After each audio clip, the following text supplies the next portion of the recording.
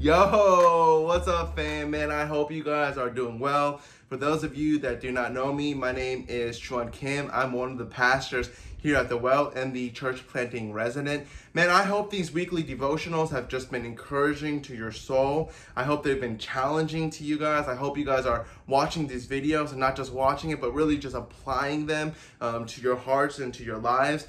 And man, during this time, I just really want to talk about the book of James. And just really want to encourage you guys through the book of James. And man, James is an interesting book. It's a book that's written by Jesus' brother, and they say that it's short wisdom speeches on Jesus' calling for the church. Now, a lot of people say that it's the New Testament version of Proverbs, and I think there's a lot of truth to that, but there's also a challenge as the church that how as a church do we act, especially in times of trials, in times of uncertainty, in times of struggle. As a church, how do we respond? And James's whole premise is the greatest commandment, which is love God and love neighbors as yourself. And that's what he's concerned about. So we see in James's chapters 2 through 5, where he's really teaching about and devoting his time to Jesus. And as Christians, how do we act? So in chapter 2, he talks about favoritism versus love, and then he goes into genuine faith versus dead faith, and then he talks about the tongue and how the tongue can be dangerous and how people talk smack about one another, and then they go and worship Jesus with that same tongue. And the challenge is that as with our tongues as being a gift, how are we using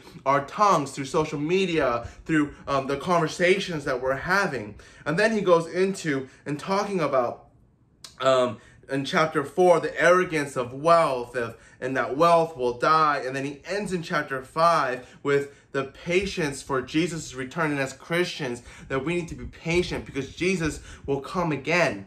And I just want to encourage the body, especially in James chapter 1, which is kind of like the summary of the book. And I want to read from James chapter 1, verse 2, that says this. It says, "Count it all joy, my brothers, when you meet trials of various kinds. For you know that the testing of your faith produces steadfastness, and let steadfastness have its full effect, that you may be perfect and complete, lacking in nothing."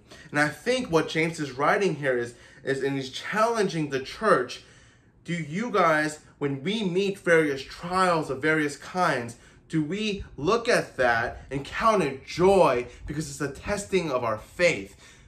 And I think this is such a practical thing that we need to hear as a church, especially in our day and what's going on in our nation with COVID and social injustice and all these things. And the question we want to ask is, as Christians, how do we respond?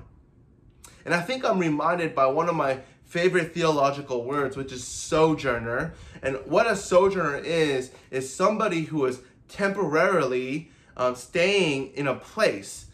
And why I love that word, and a lot of times I realize that when I'm facing various trials or all these things, I have a sojourner mentality where I realize that I'm only here on earth temporarily, and that my home, the place where I'm finally going to exist for all eternity, is going to be in heaven with Jesus. And I think that's what James is getting at here. He's challenging the church and saying, church, are you being the church? Is Christ your foundation? Are you looking forward to the day when Jesus is coming back? And are you looking at your home in heaven where you're going to be forever, knowing that whatever is happening in this earth is only temporary?